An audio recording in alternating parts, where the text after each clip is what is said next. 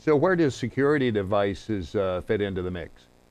Security for us is paramount. We've built it into the actual switching infrastructure. So there's security aspects that are in our switching platforms. But we also have the leading IPS on the market via our tipping point product. And we are looking at ways to leverage that tipping point IPS and the research that we do on the security aspects and really roll it out using software defined networking. So we see it as a very integral part within the all holistic approach of networking.